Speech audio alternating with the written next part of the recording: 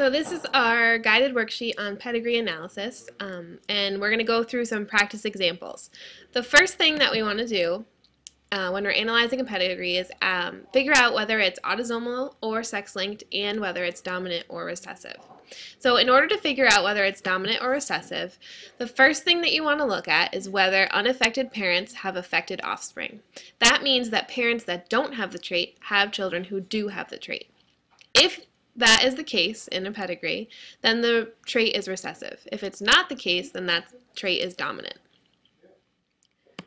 The second thing that you want to look at is whether the trait is autosomal or sex-linked. So you want to look and see if both sexes are affected by that trait. If both sexes have the trait, then the trait is autosomal, which means that it's on chromosomes 1 through 22.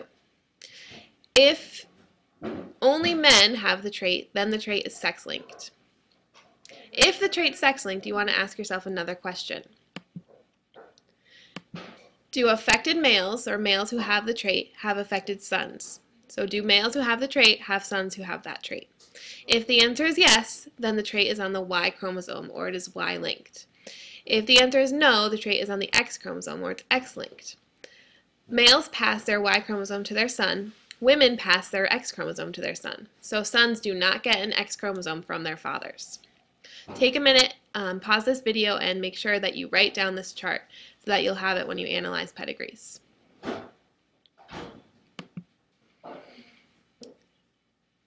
So now we're going to look at our first pedigree. So is it possible that the pedigree above is for an autosomal dominant trait? The first thing that you want to look at is whether or not it could be dominant. Both parents are unaffected by the trait as shown, which we know because they're not shaded in. One of the children has the trait and one does not. If the trait was autosomal dominant, this child would have to have at least one dominant allele. If the rest of the family could only have recessive alleles. We know because of Punnett squares that two parents that are homozygous recessive cannot have a child that has a dominant allele. So our answer is no. It's not possible that this is for an autosomal dominant trait. Let's look at this pedigree. Could this pedigree be for an autosomal dominant trait? So first we need to figure out what the possible genotypes of the parents and children are. The father has the trait, and so he would have to have one dominant allele if it was autosomal dominant. The child also has the trait, and so she would also have to have one dominant allele at least. The mom and the son both have two recessive alleles. If we were to do out a Punnett square, we would see that this is definitely possible if the father is heterozygous. And that should be a capital A on the daughter. So that's a mistake there. So the answer is yes. And you can do the Punnett square out to test that. Is it possible that this pedigree is for an autosomal dominant trait? So if we look at the two parents, they would each have to have at least one dominant allele. The children both would have to be homozygous recessive in order to not have a dominant trait. So if both parents are heterozygous, then if we do add a Punnett square, there's a 25% chance that the child could be homozygous recessive. So yes, it is possible that this pedigree is for an autosomal dominant trait.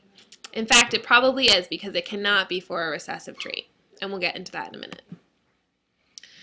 Is it possible that this pedigree is for an autosomal recessive trait? Now, I kind of told you the answer to that one already, but we're going to go through this anyways.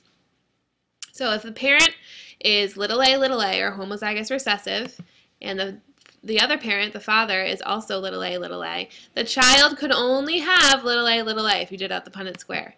So they could not have that dominant allele that's showing right now.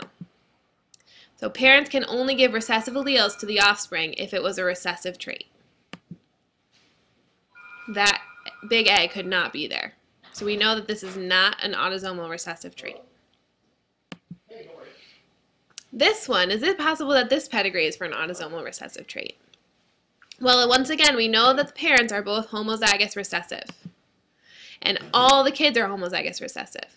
So this is it's definitely possible that this is for an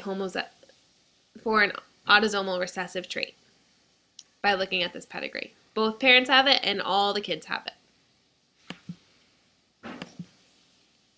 Is it possible that this pedigree is for an autosomal recessive trait? We have 2 unaffected parents and unaffected offspring. Now that's one of our questions. If 2 unaffected parents have an affected offspring, and our answer is yes, then we know it's a recessive trait. But we're going to go through those genotypes anyway. So both parents have at least one capital letter, one dominant allele, and the son has a dominant allele.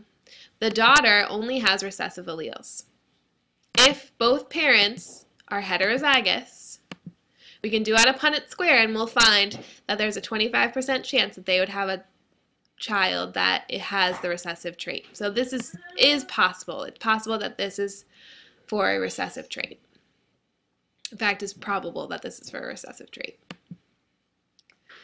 Is it possible that this pedigree is for an autosomal recessive trait? If you go back to your notes, it will show you that a dominant trait usually appears every generation.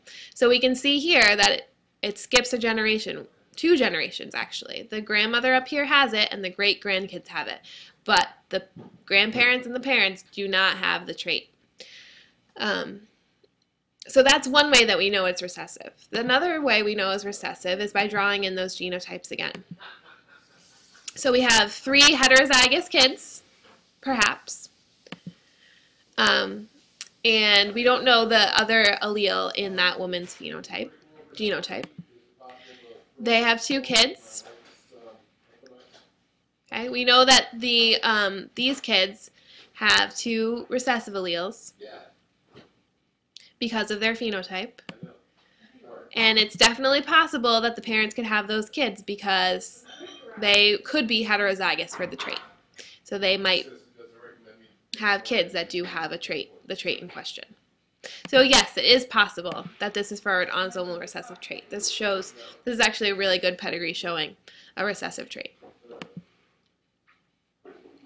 Okay.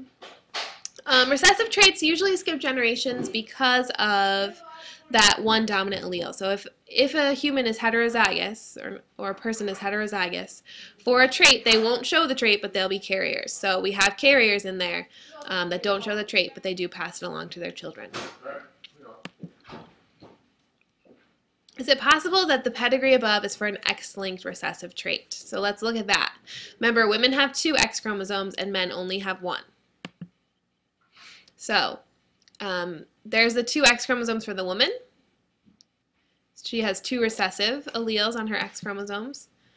The man has 1 dominant allele on his X chromosome, and his Y chromosome has no allele.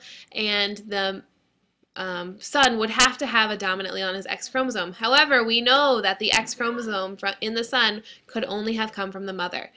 So it's not possible because the mother has no dominant allele to pass to the son. If the mom has the trait, the son has to have the trait.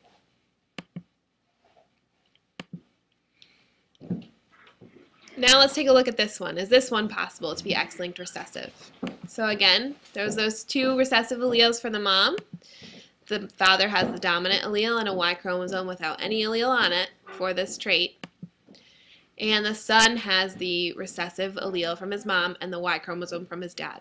So this makes sense that one of these chromosomes has been passed on to the son, and then he got the Y chromosome from his dad. So yes, it is possible that this is an X-linked trait. Is it possible that this pedigree is for an X-linked recessive trait? So again, we have 2 recessive alleles for the mom, a dominant allele for the dad, and a Y chromosome. And the daughter is heterozygous. She gets the 1 dominant allele from her dad's X chromosome, 1 recessive allele from her mom's X chromosome. So she is a carrier for the trait, but she does not actually have it herself.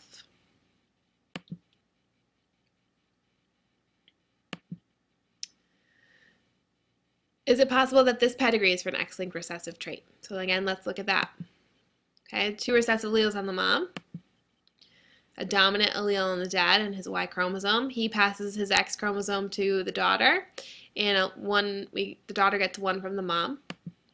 And her phenotype would have to look like this if it was an X-linked recessive trait. But we know that's not possible because the dad does not have a recessive allele to pass to his daughter. So she would need two X little a's to show the trait, but she only has one, so it's not possible that this is X-linked recessive. Okay.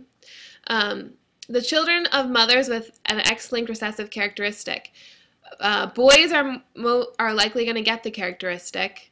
Girls are less likely, especially if the father does not also have the characteristic.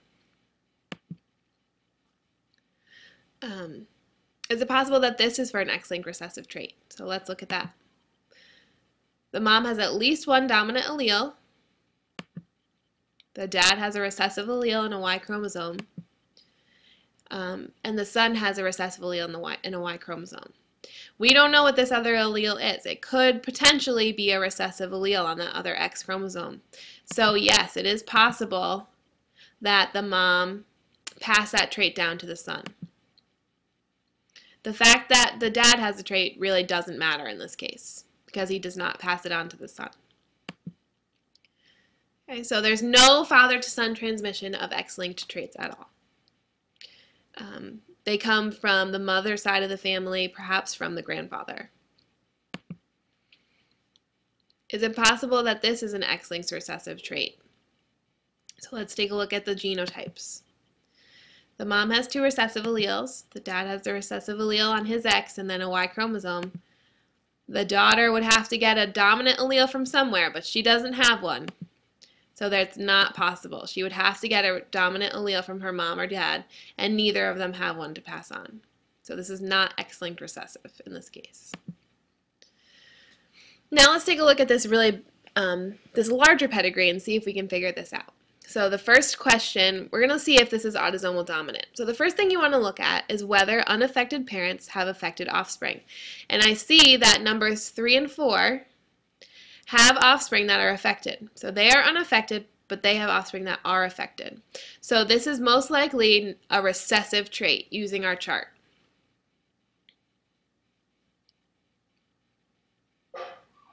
To see whether it's autosomal or X-linked, we want to see whether both sexes are affected. And we have 2 women and 4 men that are affected. So this is probably autosomal recessive.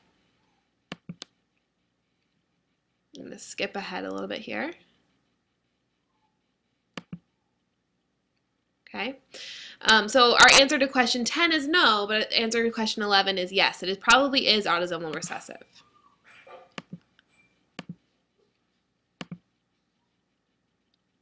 Okay, I'm going to skip ahead again.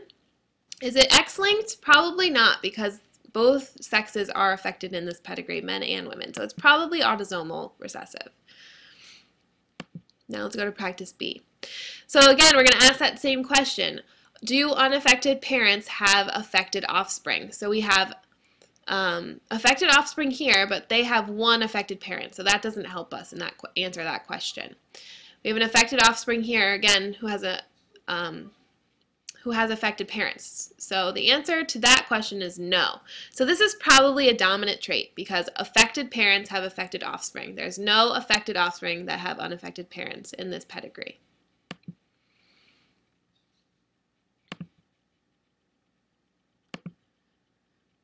Can it be autosomal recessive? And if you go back to that question, there's no unaffected parents that have affected offspring. So the answer is probably no to that question. And then the last, is it X-linked recessive? So we know that it's a dominant trait. So first, we already know that it's not X-linked recessive. And both sexes are equally represented in having the trait. So again, the answer is probably no. It's probably not X-linked recessive. So I hope that this practice helps you with your worksheets, and there will be a couple more videos that will directly help you with your worksheets. But if you already know how to do it, then please try to do it on your own. Have a great day.